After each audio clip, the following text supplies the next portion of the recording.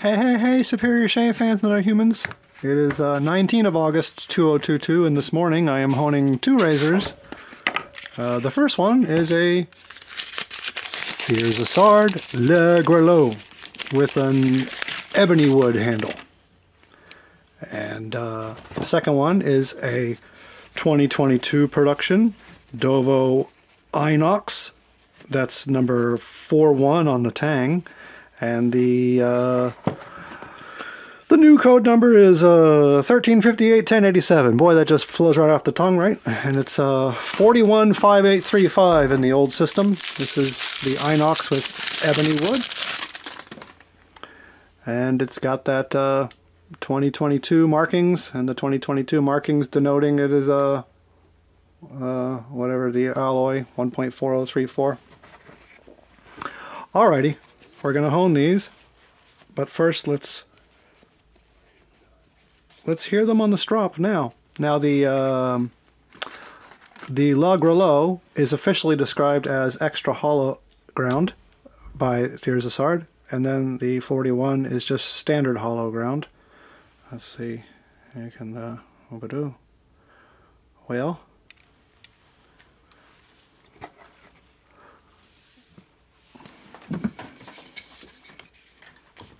I wonder if it'll make the ringing sound from the factory.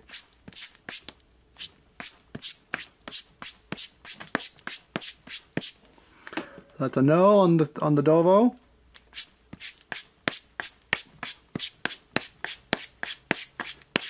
Oh, we've got a little bit from the Grelot. Let's do some honing over there. So as you know from dutifully watching this channel, I begin with a shape like this. Like this shape coming toward the razor. Woo-woo. It's a wheel that is 2 meters wide. A wheel that is as thick as the hone's width, and the diameter of the imaginary wheel is 6.5 feet. That's this stone here. As you can see, it's got quite the curve. And that is used to impart more concavity to the bevel than was put on the razor by the factory. That is not to say that they don't put concavity on, they certainly do.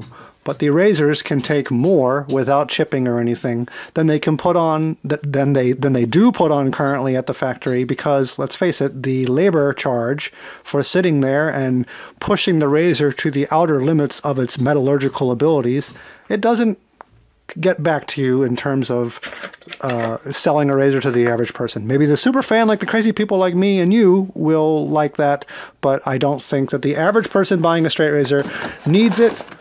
It helps to have a little bit of concavity, you know, I believe that, but I think you can do more. So I'm going to concave them quite a bit with that one, and then I switch to a stone that I've shaped to a shape of 5 meters.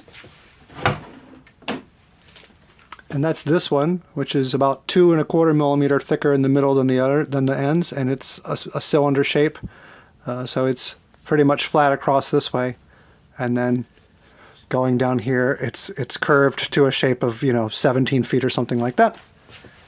And what that does is you made the bevel thinner with your first step, and then you're going to hit the front of it because you're using a longer diameter.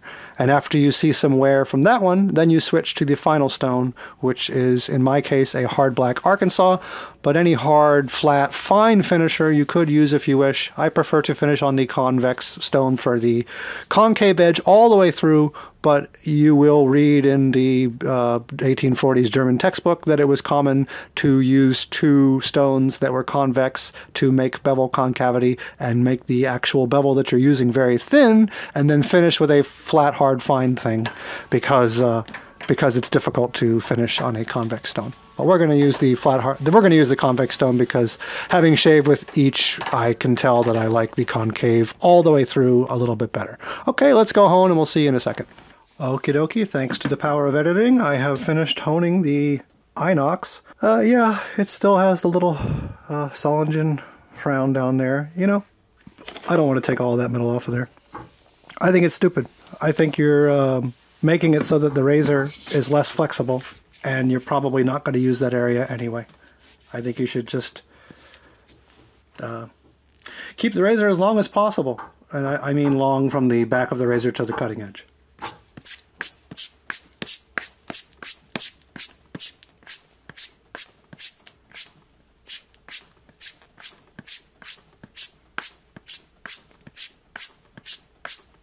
The only real maintenance, once you get your black Arkansas stone shaped the way you want, which is a tremendous battle. I've had this stone for about 5 years, and the first year or so I had shaped it with a tile, a granite tile that I used the amateur Newtonian telescope mirror method to shape it as an ellipse, which was 30 feet by 25 feet. A very slight ellipse with a very long diameter, just so you could get the feel of the convex stone.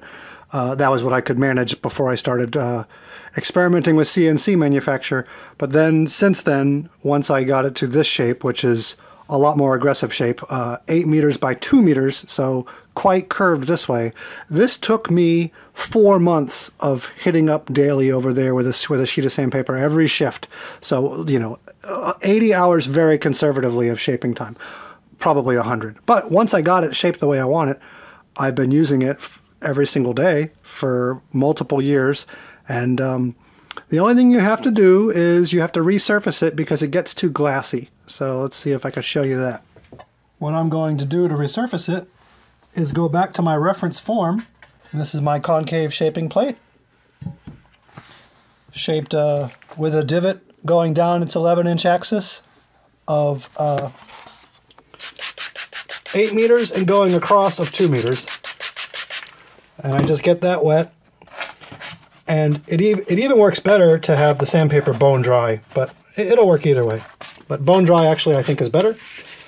A little bit of a dust problem, but okay. And I'm going to put this 150 grit Pro Sand from Norton. This is a silicon carbide based. The stone was shaped with its 10-inch axis facing the 11-inch axis of this plate. So when I resurface it, I will do the same thing, because it is an ellipse. So you can't go like this or like this or like this. You have to put it on there the way you shaped it the first time, which is like this. And you just go like this here. Let me just hold on to this part and go a little faster.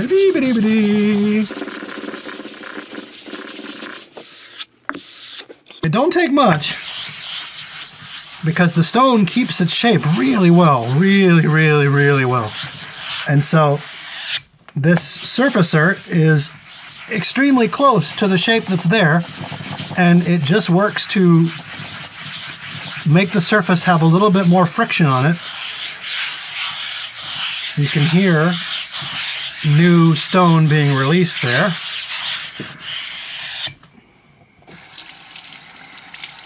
And I will finish the Grelot with this. This will dry out to have a diffused look. But you'll hear, if you watch these videos a lot, the first use of the stone after you resurface it is better than that which follows, because you're able to chase that feedback sensation. When it gets really glassy, it slows down a lot. But more importantly, for me to get the sensation that I'm looking for, I will tend to put too much pressure on. Remember, you are using a wheel, an imaginary wheel shape here. So when you put pressure on with a wheel, you are going to deflect the edge inward. The tip of the bevel will be curved from your pressure toward the central line of the razor expressed from the spine to the cutting edge. If you had a dished stone, you would be deflecting the razor edge the other way, toward the outer boundaries of the razor, making the tip thick. When we use a wheel and pressure, we bend it inward, but there are limits to how much the metal will bend.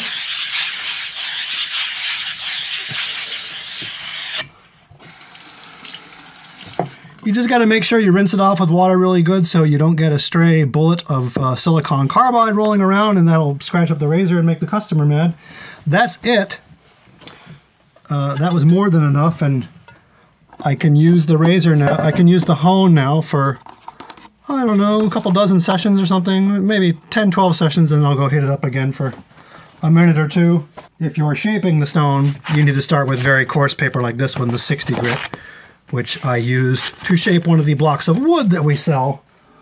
Although, I really don't want to sell you any blocks of wood anymore because it's a damn hard job. Okay, let's hone this thing.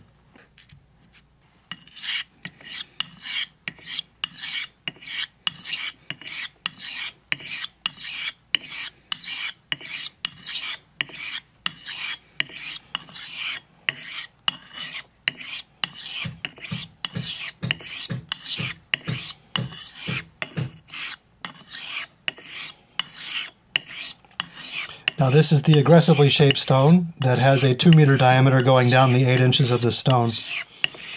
And it will quickly work to make this Le Grelot have new marks on the spine side of its factory incumbent bevel. And they will start just to the rear of the current bevel, and then eventually they would creep forward and get the edge.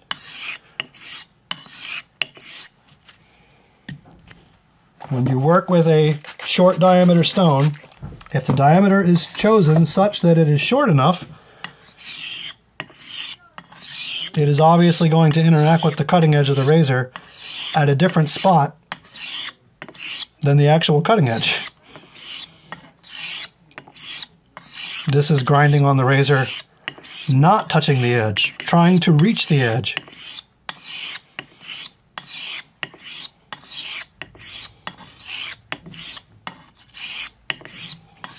Via that ring light that's over my left shoulder and behind your camera position, I am able to watch the new steel get formed on the razor. And along with watching the marks on the stone, this is some of the ways that I can tell when to stop and switch to the longer diameter stone. This part's a little boring, so I would imagine we're here another 5 to 10 minutes until we've got the marks from this hone all along the spine and the edge, and then we'll switch to the longer diameter stone. I have put some marks with that short diameter stone such that I think I thinned the bevel a bit. Now we're going to go to the stone that's 5 meters long, and thus its abrasive action begins much closer to the apex than the previous stone. In fact, just behind the apex. And because it begins so close to the tip of the new bevel that we just created, it takes very little time for this shaper to put a flatter, that is to say, longer diameter shape at the tip of the bevel, which is where you shave with it.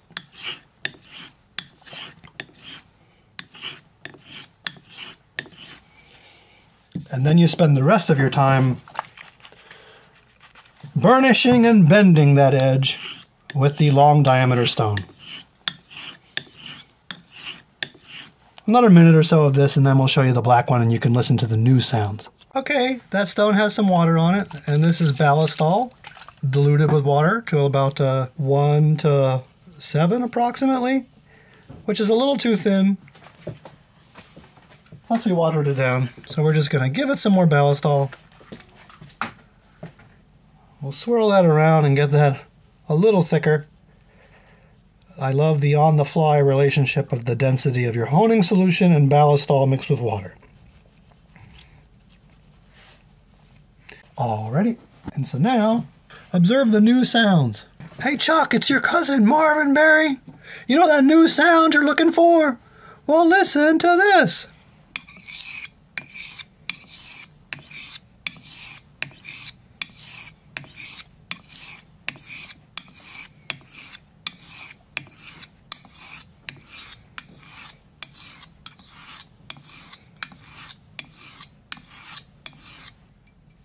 That would be straight ahead strokes with the spine perpendicular to the length of the hone and the edge leading the stroke. This is putting work in right at that apex, And then when I try to bend and extrude that little portion of the razor which the Black Arkansas has just addressed, I do that by using the secondary axis of this ellipse to aim this way, which is aiming a little bit toward the 6.5 foot diameter of this stone.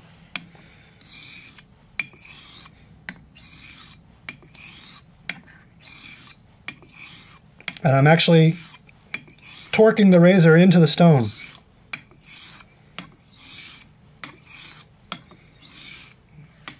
You can feel the razor bending. You don't want to bend it too much, but you do want to bend it and hold that bend.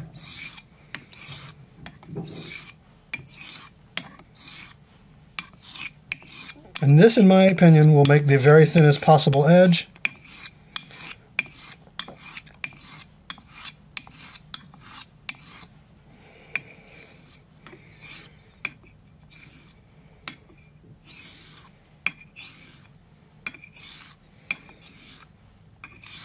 Be mindful, I did not come up with this. I read about it with the help of my German landlord in the Polytechnische Mittel something, the 1840s German textbook that's on the Google. He said, in one of the later pages, it's talking about when you hone a razor, you can use a wheel to I'm butchering the translation. Suffice it to say, it said, the honing of the last bit does not take place in a stationary position on the razor. Alright, well, this asshole behind me is doing whatever he's doing, so I suppose we're just going to have to cut it short. Let's just go strop, okay? Alrighty, for the human buying the TSS further honed Thiers Issard Le Grelot. This is your razor being stropped after further honing. I hope it sounds nice and pingy.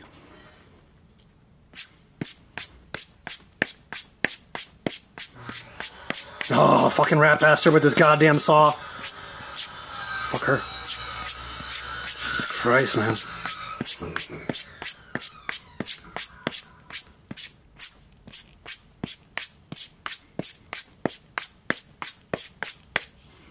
To be honest, not any better, is it?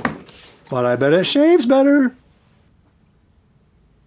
Whoopsie doodle, woohoo! Okay, thank you very much, sir. You guys have a nice day. Thanks for watching. Bye-bye.